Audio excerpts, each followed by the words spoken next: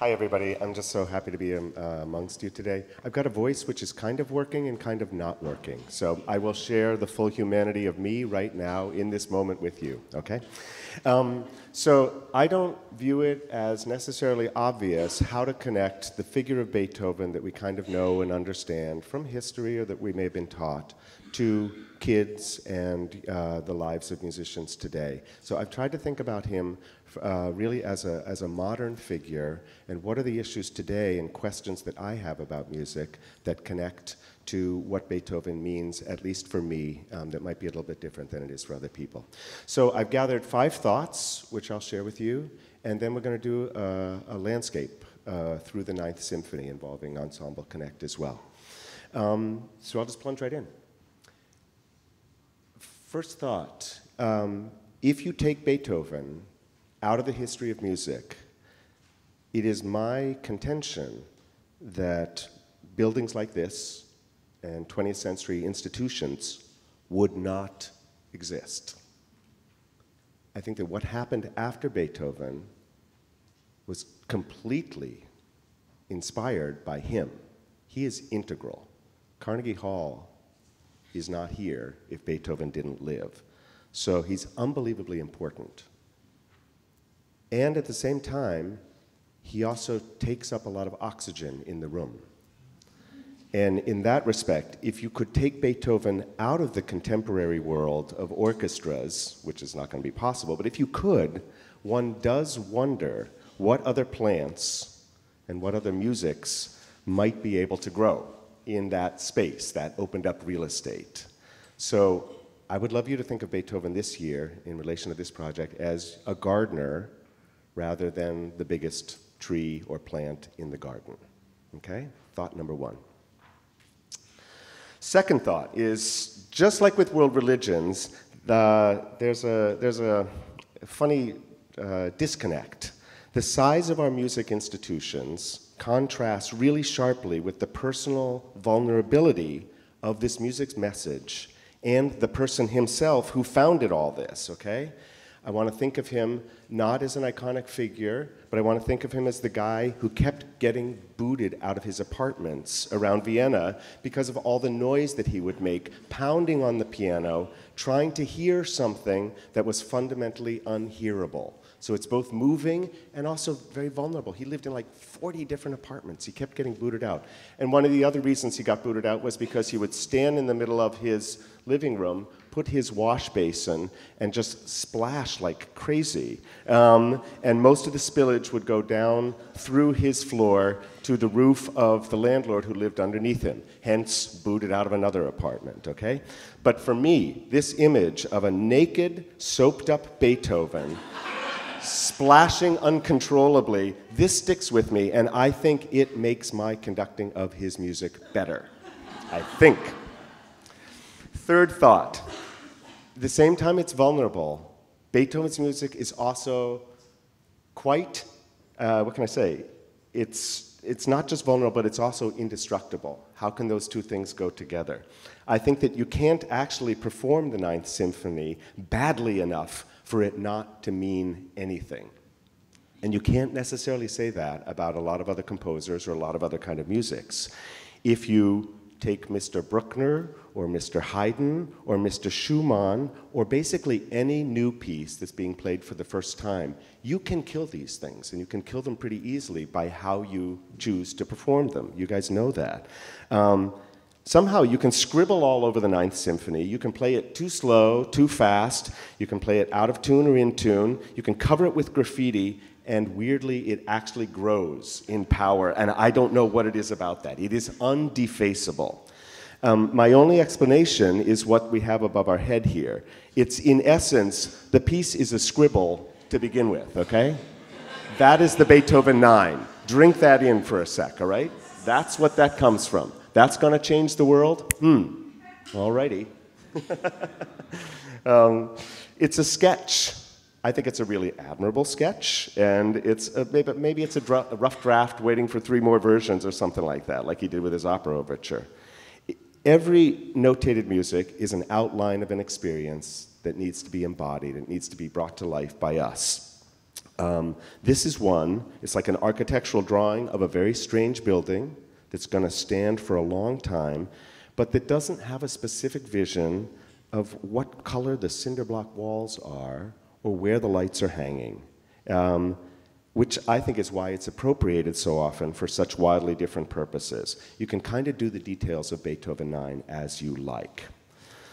But Beethoven's music, thought number 4, inspires revolutionary, world-embracing thinking at the personal level. Even though it is a privilege that I think we may have, but that many, many people in this world do not have, in essence, this music's message is, I don't want to be the composer or person that you expect me to be. I will be who I am, who I want, and I will do so without trampling on your right to do the same. In fact, I encourage you to be different than me. Even though I'm just one little person, I know that me, this is Beethoven speaking, being the full me is a world-changing power. And I'm thought of Beethoven these days when I look at little Greta Thunberg. She's a Beethoven for our age. Beethoven is a paradigm of radical authenticity and radical inclusion. This music says, in essence, the same thing that I saw on a banner outside a church in Melbourne, or a picture of it. That message is, at the end of the day, I'd rather be excluded for who I include than to be included for who I exclude. That's Beethoven, okay? And this is a fundamental question for our time. Fifth thought. As such, the Ninth works better as a protest anthem than as a celebratory back-patting gala. Woohoo, joy. We all think of it as joy, joy, joy, since that's what comes last in the piece. But in the overall balance of the piece, the not joyous is almost dominant. It's better at describing how the world is not yet and how it might be than confirming how the world actually is. Although some of the more horrid aspects of the first two movements do remind me more of our times now than I would like. I want to share with you one of the most helpful sentences that I ever came across in music, and I think that you could even think of music this way was important for me. So the old German conductor Furtwängler is just reading along in German, and all of a sudden he says at one point this thing. He says, Bach's music is being. The German word is sein. Sein. Mozart's music, he says, happens. That's the word, German word, geschehen. Beethoven's music becomes. Beethoven's music is werden. And that very word is in Schiller's text. Alle Menschen werden Brüder. And when I hear that, I think they aren't brothers to start with. They become brothers by undergoing discovery and danger and transformation. And that's what Beethoven's notes do. They become. So, to the Ninth itself, every movement of the Ninth starts in the middle of something. Latin, in media res. You're grabbing part of a picture which has already begun. He'd done this in a bunch of his previous symphonies, but this one takes it to a totally new level. The first movement, it gathers pieces of itself from really far away, and for me, it sounds like the Big Bang accelerating in reverse. Okay? I would love to hear that with Ensemble Connect right now.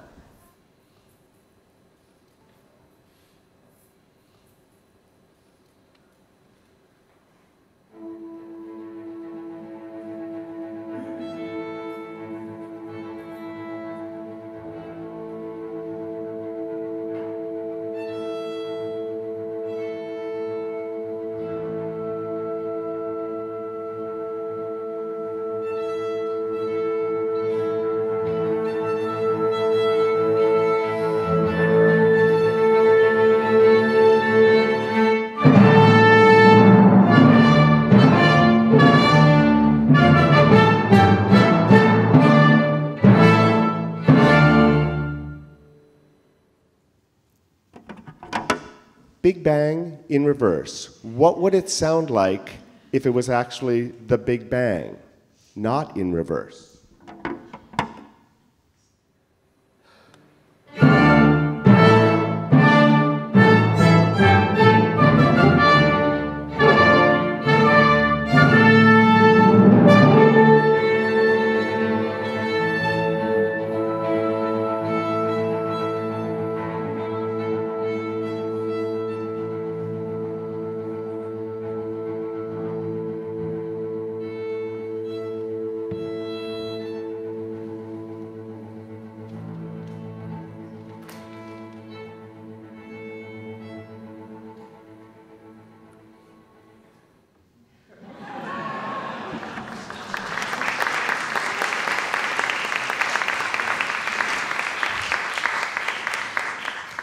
It's kind of weird that we only read notes in one direction, right? So I just asked them an hour ago, let's read them the opposite direction. It kind of works.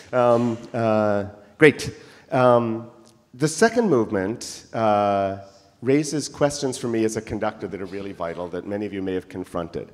So it's all in one. It's a scherzo in one. So I could conduct it like this the whole time. But the phrases are almost all 4-bar phrases. So we assume, okay, so I'm going to be 4/4. The bars are going fast. Okay, but then I have a choice, like where do I actually put the one? So I had an epiphany, and I just wanted to share the results of that epiphany with you. I'm going to conduct this the way I used to conduct it, and the way I think most of my colleagues conduct it and think of this music first. Okay, little excerpt from the second movement, just about where's the one.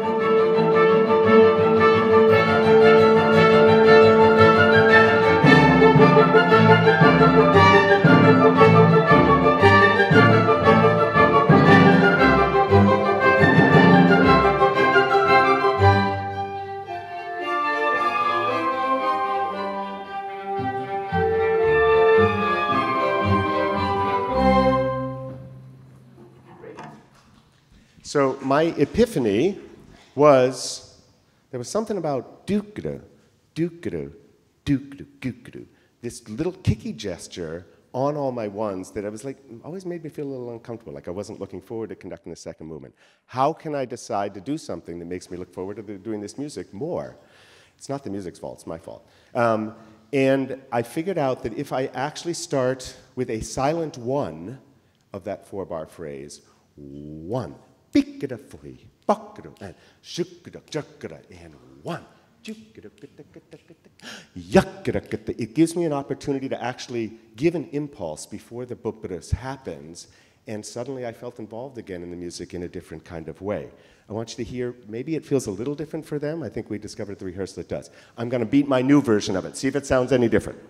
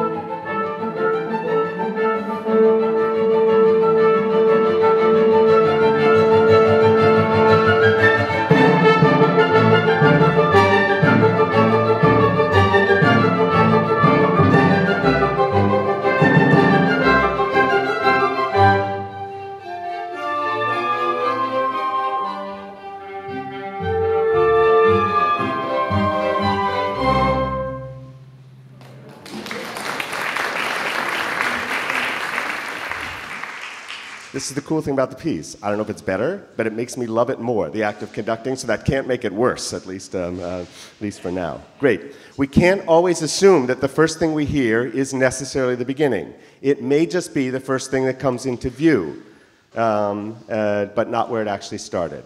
The mountain is there long before we open the curtain to see it. And I love thinking of music that way as well. One of the cool things about the trio section in the middle of this movement is that it has the actual shape and notes of the Ode to Joy kind of embedded in it, but it's in a real rustic kind of village version, and only does so if you don't take the beginning as the beginning. But I'm going to ask the winds to play it now. You'll hear it once, you won't hear the Ode to Joy, then we're going to slow it down, and maybe you will, okay? 2 times the trio section.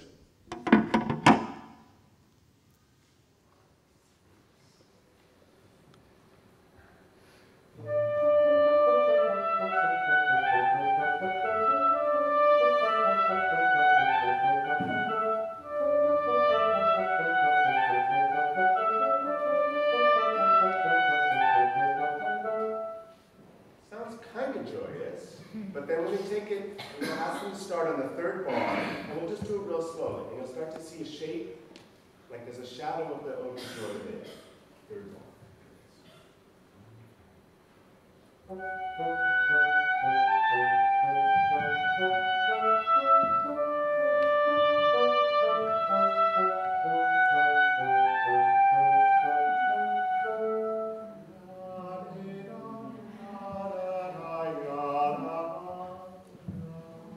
It's there. It's weird, and I never would have thought that. I never would have thought that before. So when this appears in the 4th movement, it sounds new, but it also reminds us vaguely of something, and its path has actually been prepared. The newness has a history. 3rd movement is a huge stasis on B flat, which takes the D that the timpani and the trumpets and the horns have been banging into our skulls over and over again for the first 2 movements, and suddenly that D is underpinned gently, not with a godlike power that descends from on high, but with an earthy, lower power of B flat. This is my version of what that actually sounds like.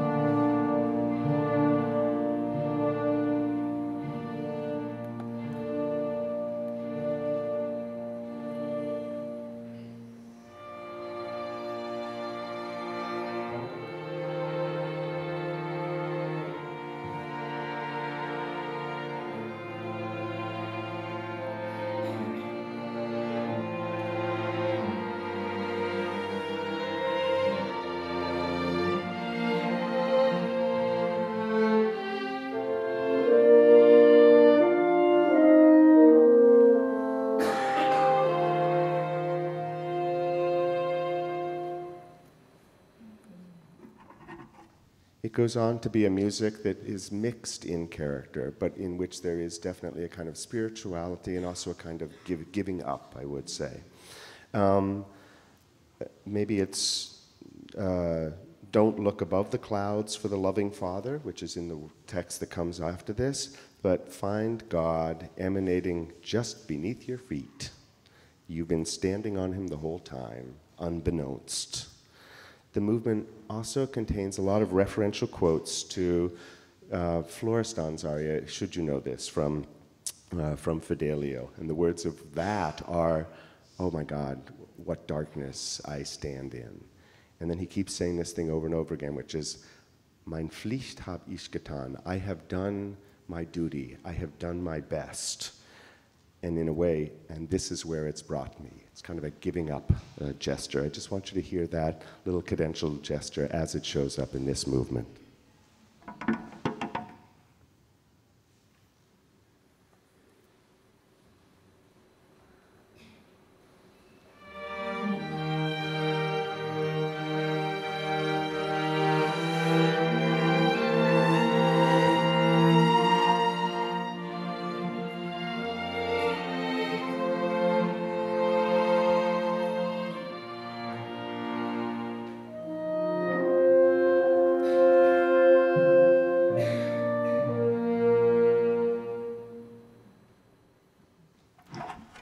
simple notes with a lot of meaning. So these things are all great, but really honestly, the first thing that grabbed me about this music as a kid was dealing with the especially strange shape and ugly sound of the opening of the last movement. I didn't quite know what to do with that. Let's listen to it.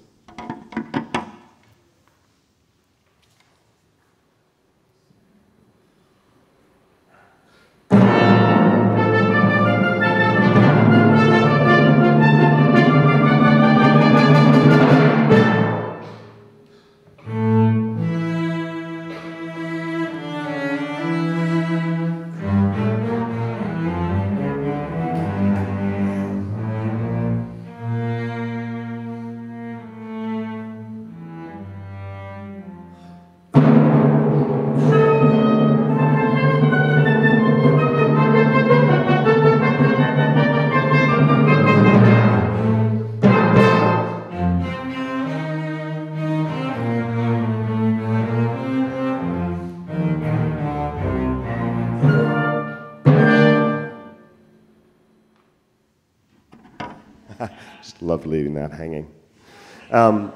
It's fits and starts in a cello bass line that seems to be saying something in some language, but the super titles are turned off, like the parents on Charlie Brown.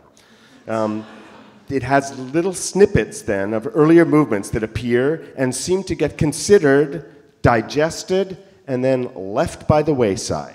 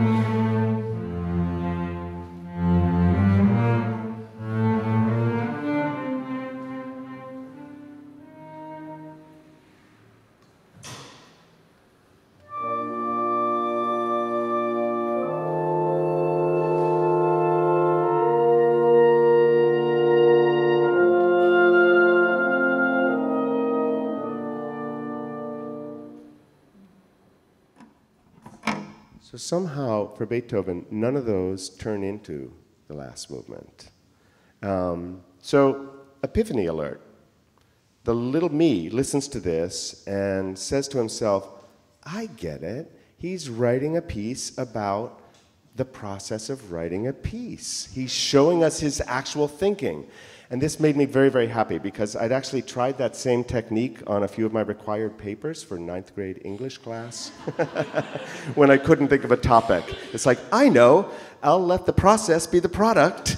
And I said cleverly, and I thought I'd gotten away with something when my teacher didn't seem to notice that I actually had no thesis. I was just saying something about the reality, the crushing reality of not being able to think of anything new to say. And I still did pretty well on my papers. So finally, though, and almost grudgingly, comes this idea that we're very familiar with. I'm just going to ask these guys to play it.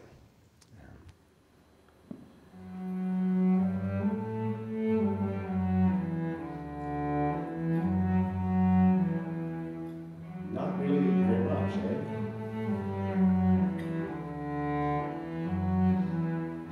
Super modest.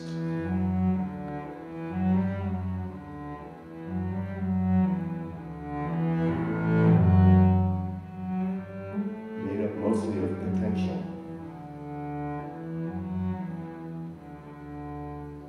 Kind of hesitant. Just doesn't have much of a future, right? The second half is saying the same thing you've already said. I'm not trying to get you to dislike it. I just want to honestly say that if he hadn't written the symphony after that, you would listen to that and you'd go like, Beethoven? Great composer? Well, maybe, maybe not. And weirdly, it's bottom heavy. The second half of it, he just repeats exactly again. First rule of rhetoric and interviews. When you're not sure what you're going to say, repeat the last thing you said or heard to give yourself more time to think of something, right?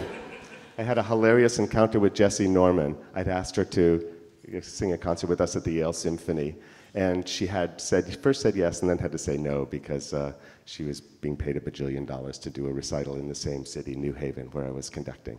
So I went to greet her at that concert, and I said, "You might remember me, Miss Norman. I was in the Leipzig Gewandhaus." And she goes, "The Leipzig Gewandhaus?" And I said, "Yes, we collaborated on the 4 last songs." "The 4 last songs." and then she said, I said, "I'm so sorry you couldn't come to sing with us." And she says, "Perhaps another season." But that method, that was technique. That's green room technique. If you need that, just repeat the last thing that anybody said to you, and you think you're having a conversation. It's great.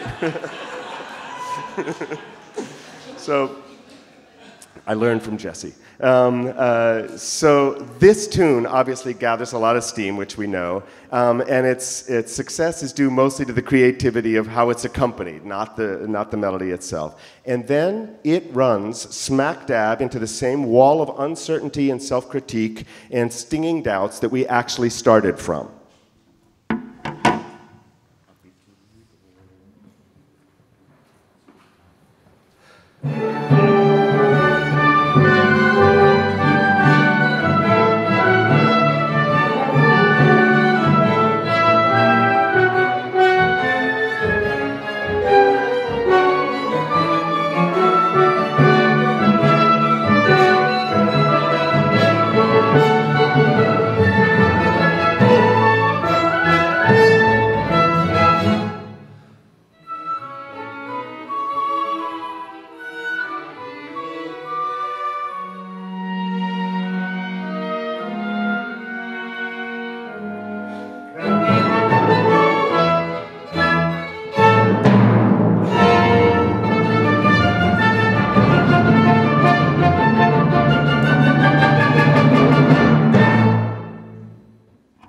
And then, for me, that's the sound of manuscript paper being crumpled up and tossed in the fire, a little bit like The Shining.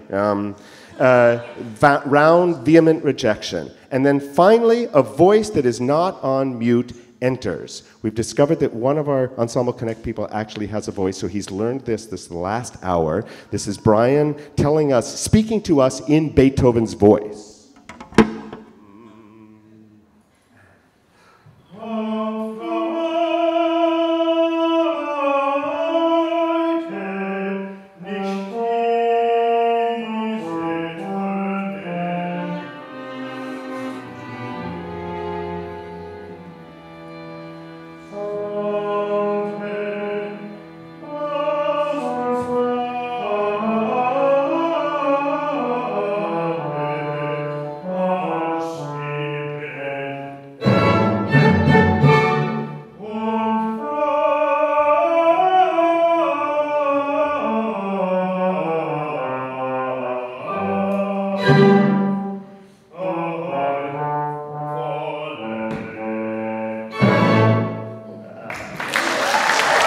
Good job, Brian.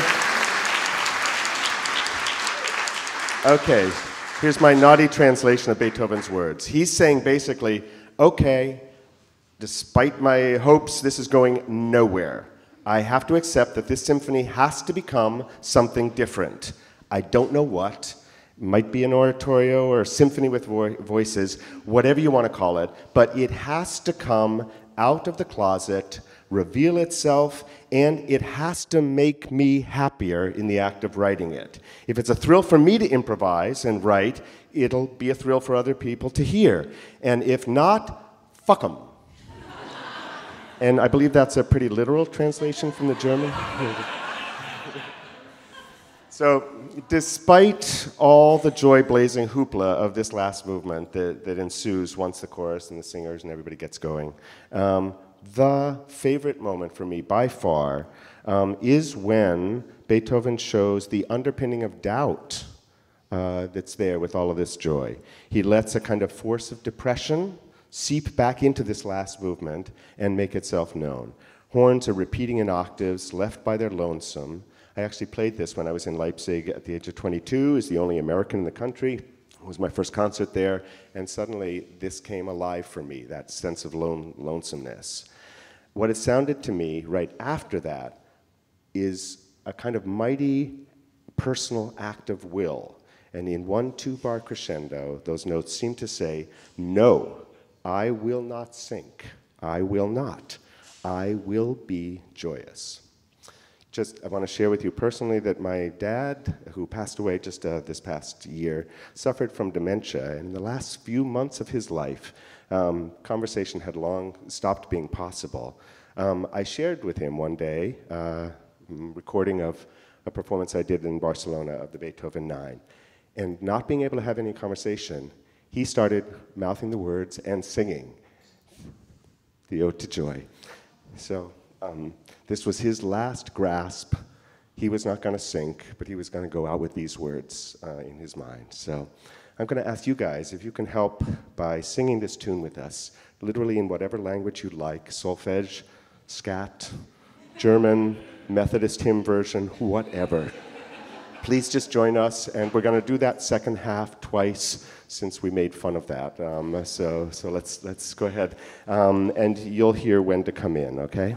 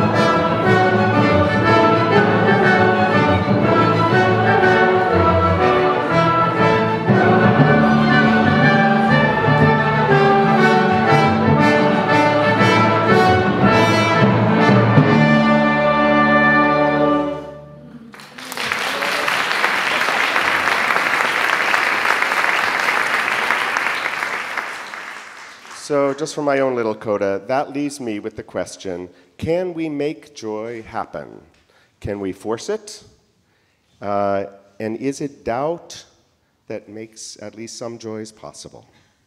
For me, the Beethoven I know and that I think we're honoring here at Carnegie Hall is the one who brought the become and becoming into music in the most human of ways. That's the Beethoven we're celebrating, not a statue or a bigger-than-life figure who wrote nothing but iconic masterworks. It's not the way his life was. I go instead for the man who made accepting your weaknesses and doubts and being unafraid to show your scars. That's the greatest power in music. Invest in your failures, your brokenness. Don't hide them, flaunt them, live them. They may just be a world-changing force on the far side of your struggle. And I'm hoping that that's what you might be able to encourage your kids and students and songwriters to do. And I look forward working together with you on those all together in April. Thank you.